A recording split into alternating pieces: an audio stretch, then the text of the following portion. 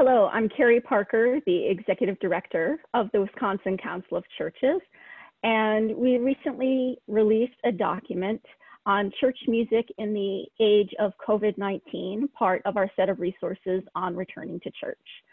I am glad to bring a conversation to you today with Dr. Geoffrey Swain, who has been one of our consultants and advisors when it comes to scientific information. We want to make sure we're bringing you accurate information. So, Geoff, would you tell us a little bit about your background so folks know who we're having a conversation with? Sure. Thank you so much for having me, Kerri. I really appreciate being here. I'm a board-certified family physician. I've spent my entire career as a public health physician, both in practice as the medical director for the City of Milwaukee Health Department and as a teacher, as a faculty member for either the Medical College of Wisconsin during the first half of my career and the University of Wisconsin School of Medicine and Public Health in the second half. I've got close to 27 years of experience in public health practice now. And although no one has gone through a global pandemic like we are currently in, I have had quite a bit of experience with communicable disease management and outbreak management in general. That's really helpful to us in this moment. I know you've come out of retirement to volunteer with the Department of Health Services, and they put us in touch with one another when we knew that there were churches all over Wisconsin that needed a little bit of help understanding what are riskier behaviors and what's perhaps a little bit on the spectrum of less risky as we think about gathering together as God's people. Could you talk a little bit about that spectrum of risk? Yes, sure. So the main way the virus is transmitted is through these larger respiratory droplets. They're not really large by layperson standards, but from a medical perspective, they're relatively larger, and as a result, they tend to fall out of the air fairly quickly over a matter of a couple minutes, and they don't get very far away. So when you cough or sneeze in particular, but even with talking, these droplets are just present, and they usually fall to the ground within about 6 feet. And this is why we are recommending in general that when people are out in a place where they might be together physically, whether that's a grocery store or a church or other places, that they first of all try to stay at least 6 feet away from each other because the droplets just don't go any farther usually. And secondly, that they wear a cloth face covering over the nose and mouth. This doesn't really protect the wearer so much as it protects other people from the wearer. And because we know that this virus can be transmitted by people who don't have any symptoms or by people who don't yet have symptoms, none of us really know for sure if we might be infectious. And so wearing that cloth face covering and staying 6 feet away from everybody else helps protect each other from each other and shows really from a faith community point of view the way that we are called to care for each other.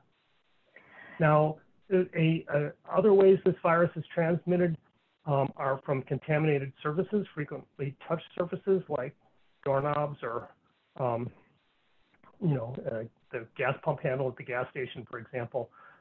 This is less common, but it is an issue, and this is why frequently cleaning those surfaces makes sense and having hand sanitizer available. The least common way that this is spread in the general population is through what we call aerosols. These are very, very fine droplets, super extra fine, and instead of falling to the ground fairly quickly, they're so fine and so light that they float in the air for a long time. And so they are infectious. Because they're so small, they can get very deeply into the lungs, and they can move across a whole room or even a building. And in most circumstances, these are not of practical significance, but the reason we're here today is to talk about a circumstance in which they are of practical significance, and that's singing. So I've heard that you really couldn't design a better environment for sharing the virus than the places like the church, the sorts of things we do in the church. We project our voices in common speech. We really project them when we're preaching. We sing extensively, both as soloists, as cantors, and as a body together. And as we look to come together as church, so what's the implication of that? Right. So I think your document, which is really excellently done, lays this out in a logical way. We know that there are some of these fine aerosols, a small amount that happen even just with normal breathing, and the talking is, an activity that creates a little bit more of those aerosols. But in most day-to-day situations, that doesn't seem to be too big of a practical risk for transmission of the virus. But it does, again, help to have these cloth face coverings. But the louder people talk, the more those aerosols are generated. And then singing, it's much more. So this is really gets to why your organization and I as a public health professional, unfortunately, and with a great deal of sadness and regret, have to recommend at the moment that singing in churches and other houses of worship is really probably too dangerous right now, and that it should be avoided in order to protect all of us, including really everyone, but especially the most vulnerable among us. I know a lot of people are heartbroken about this reality. We've come up singing. There's a statement that when you sing, you pray twice. And it's really true. What happens in the spirit when we sing together, it synchronizes our hearts, it raises our spirits. And so I wonder if we could reflect together for a few minutes on the yeses instead of the no's, because we've said an awful lot of no's in front of people. What are things that might be safer or accommodations we could offer so we can still keep church music in our lives? Right. I think there's a lot of opportunity for creative thinking in this area. And, certainly there's plenty of ways to have inspirational music in the church that don't involve singing. Plenty of them that are things that churches normally do, a piano or an organ, stringed instruments, really any instrument at all other than a wind instrument is really fine.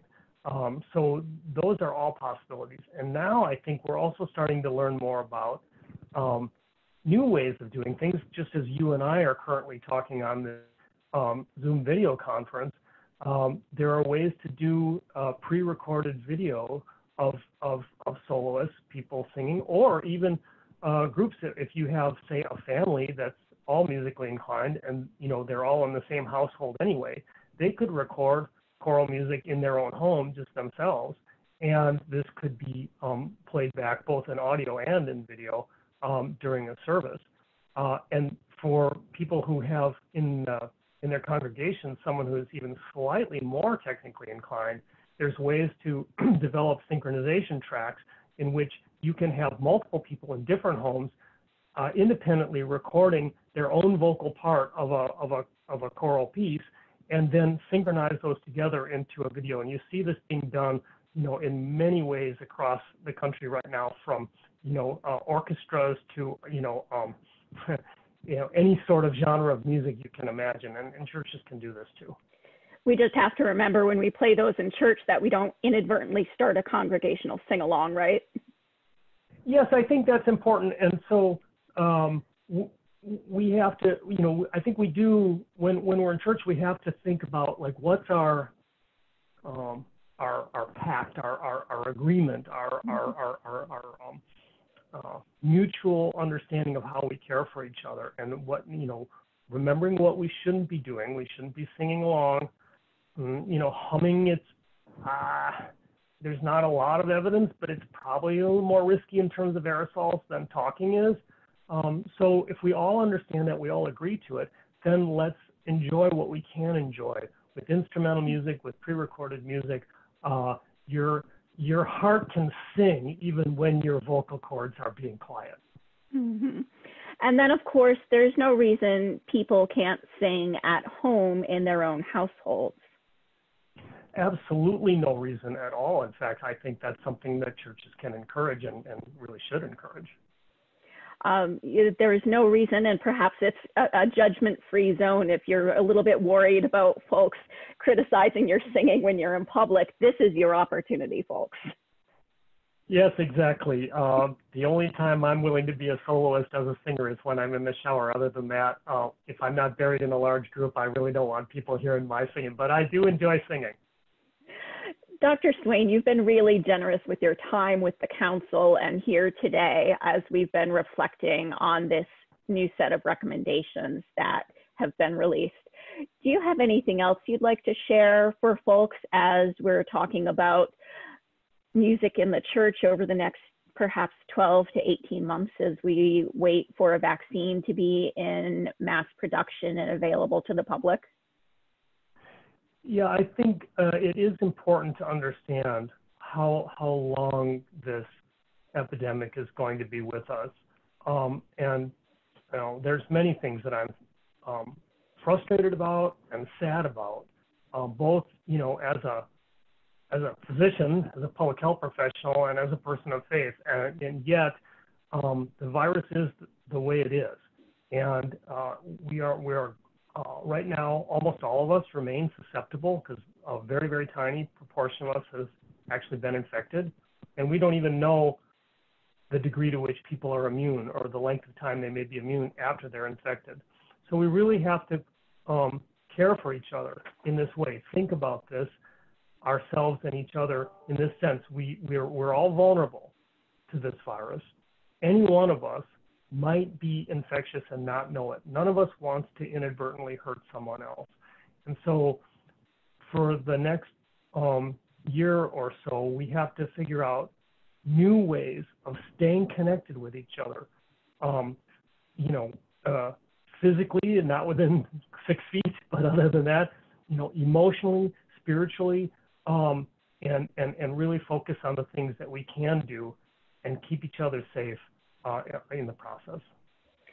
So the recap is, it is not safe, we believe, to be singing together in public. And so you advise against that, even with a face mask. You advise that's absolutely correct. Okay. Right. So remember, thank you for bringing that up. The face covering is reasonably effective at preventing regular large-sized respiratory droplets from mainly coughing and sneezing and to some degree from talking. It traps those. But these fine aerosols that singing creates, the vibration from the vocal cords and the strength of the diaphragm and the lungs as you're singing and the volume, these fine aerosols very easily get out through the sides of that mask. It's really not protecting you or anybody else from aerosols. And you would offer the same caution about wind instruments, that would not be on the spectrum of safer choices in the church. I recommend against wind instruments from what we know, and the science is, there's still a lot of gaps in it, but from what we know and from what we can interpret and interpolate from the data that we have, I think that wind instruments are unwise from the same qualitative way that singing is unwise. We don't really have the data to say, a trumpet is more safe or less safe than a saxophone or a flute. But in general, we know that noise, sound, music is created by vibrations in the air. And the vibrations in the air, just like the vibrations in your larynx when you're singing, are taking these larger droplets and chopping them up into these little tiny aerosols. And so until we, know more with more confidence that, a certain instrument is actually okay, I would avoid wind instruments. I for sure I would. And so all of that being said, we know that music is good for the soul, and we want to find ways to continue to incorporate music in our lives that are less risky, so that way we can preserve that tradition for the day when we can come back together and sing and rejoice and make music as the Psalms encourage us to do. Precisely. And I really appreciate the work that the Wisconsin Council of Churches has been doing in general on helping churches and faith communities understand how they might get back together safely now, and in particular on this issue of singing. And certainly I would encourage anyone who is watching this video and has further questions to get in touch with the Wisconsin Council of Churches. And Kerri, you have my word that I remain available to you if I can be of further help as some of these questions come in. You are very knowledgeable already because you're a quick study on this and probably can answer most questions. But if some come in and you want to get some additional perspective from a public health professional, I'm happy to be there. Super. Folks, if you're looking for more information, our website is wichurches.org, and we do have a contact form on the front page of our website. Again, Dr. Swain, thank you for your time today and your consultation all along through this pandemic. We are grateful for your friendship. You're very welcome, and thank you for all you've been doing.